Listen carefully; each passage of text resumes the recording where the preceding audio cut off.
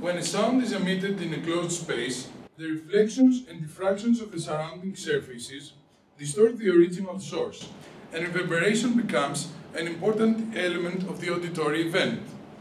Hence, the qualitative and quantitative aspects of the received signal are affected both in terms of physical and perceptual perspective. Therefore, reverberation is the topic of extensive interdisciplinary research. The sound wave propagation in closed spaces is investigated as a subtopic of physics, namely the physical acoustics. In cognitive sciences, reverberation is studied in the context of spatial awareness, speech perception, and music cognition. In arts, reverberation plays an important role,